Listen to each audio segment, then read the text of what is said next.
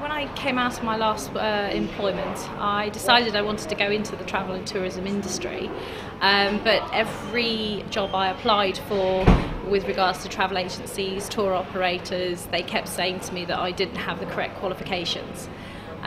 So I decided instead I was going to get my qualifications, get a university degree.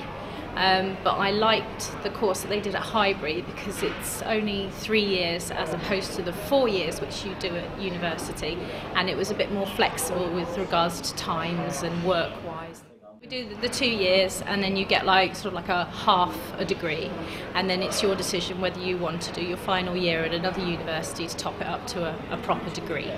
So this involves two things. It involves the court in being aware of what the kind of... The tutors, the teachers are very supportive. I mean, we're very, very lucky as in we're an original class because we've got 17-year-olds all the way up to 36-year-olds. From a variety of international backgrounds. We've got an awful lot of Eastern European people who've come over, and it's given us an awful lot of experience to sort of look into other countries, and which has been really good.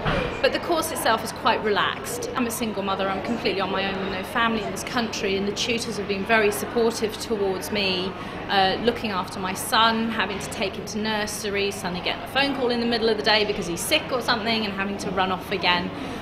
The tutors keep you up to date on work. They're easy with regards to deadlines and stuff, and things can be moved around in exceptional circumstances and things.